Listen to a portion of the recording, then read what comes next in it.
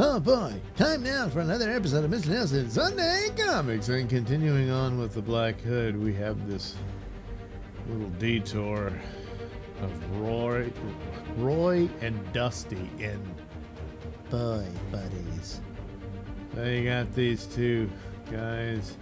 He's about to rack himself, or he wants to hump the signpost, and then... Yeah, look at this one, huh? Yeah, and then you got this creepy old dude staring at them.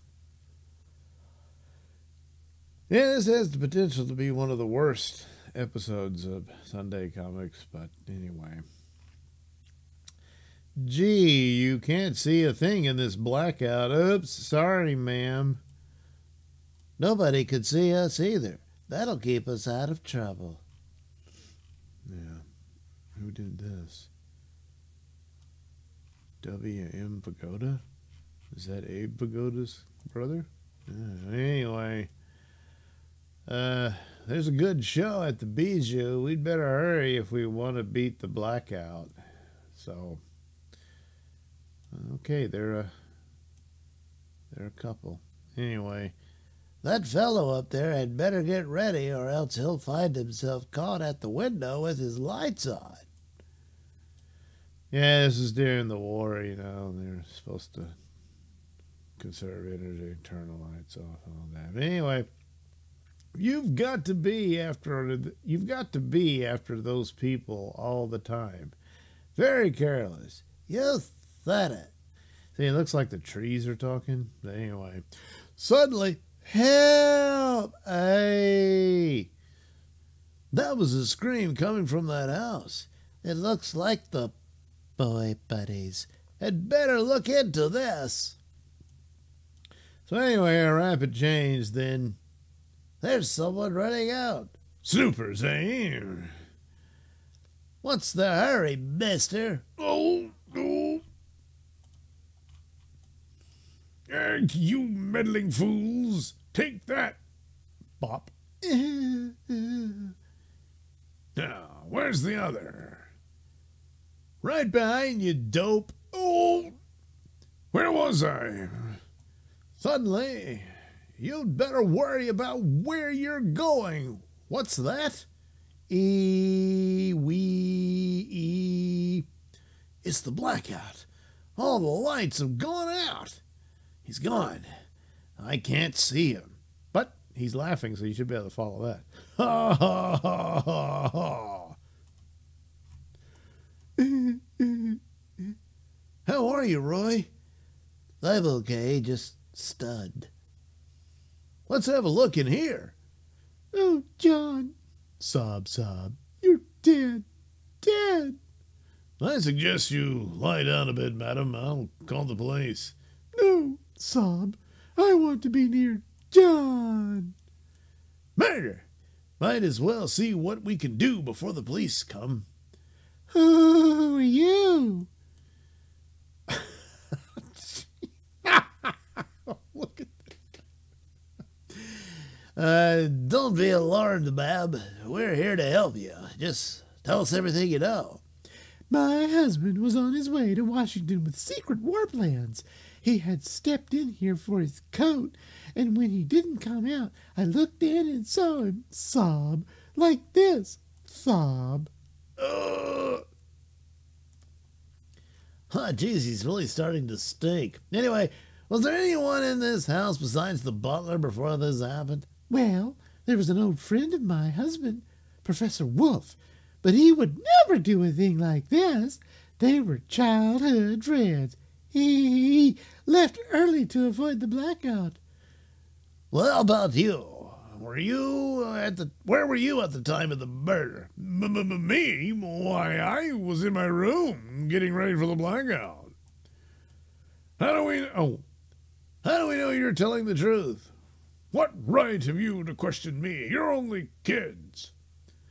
The sirens herald the end of the blackout. Don't worry, ma'am. We'll find your husband's murderer.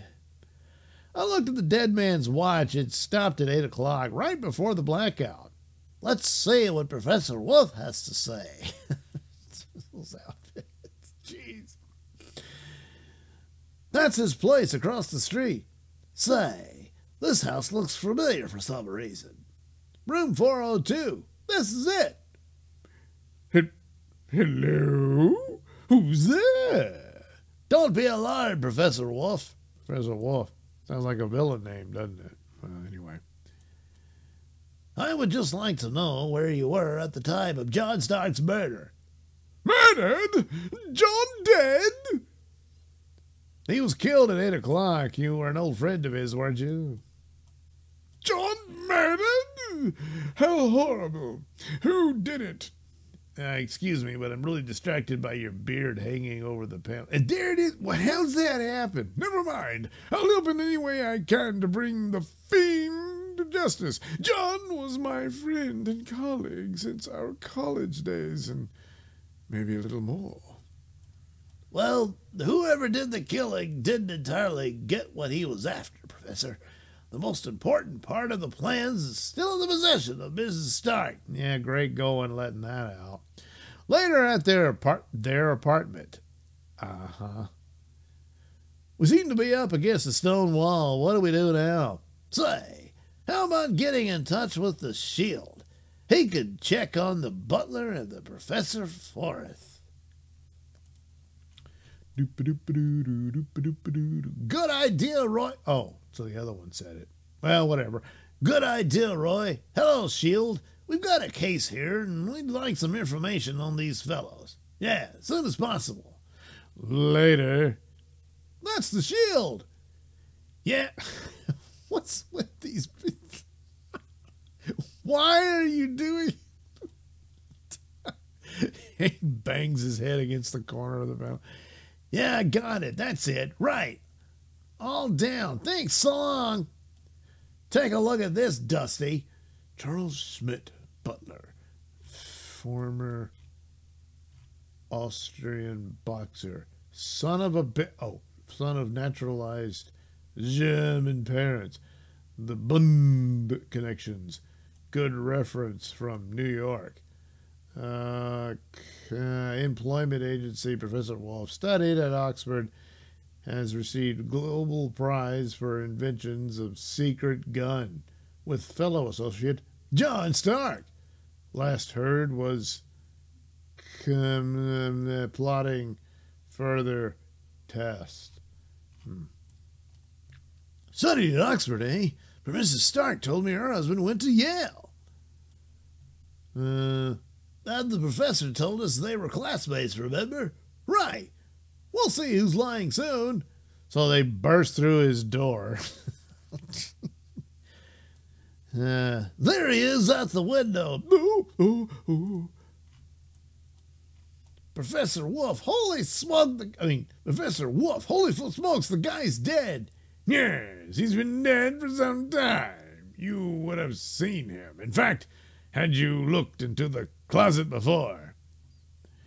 I'm very familiar with closets, and am I seeing things? Twins? How are you? Again, he's off to... What? I get it. You killed the professor, disguised yourself as him, and tried to worm the plans out of Stark. Precisely. But the fool was stubborn. I had to kill him too, as I shall you two. First, this fear gas. Fish. I don't know. Later. Okay, he's got him tied up. As soon as I get the rest of the plans, I shall return to finish you off. Oh, lighter shining, whatever. That rat isn't as clever as he thinks. We'll get out of here a lot quicker than he figured on. I see the same thing you're looking at, Roy.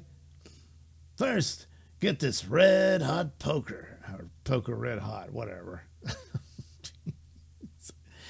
And the rest is obvious. We've got to get to the house before he does any harm. Come on, dogs, get up. The masquerade... Oh, wait. What? No, is that? I don't know. The masquerade is over, Mrs. Stark. I killed your husband. Now give me the other half of the plans I took. You two get in my hair. Are you? Oh, wait, that's the butler. Oh, yeah. Are you sure the hair is yours, Hans Burkhardt? Ooh! Hans Burkhardt? Say, who are you, Mr. Butler? I'm Joe Jones, secret government operative, impersonating the real butler. I've been watching this phony. He's a Nazi spy. Killed the real Professor Wolf.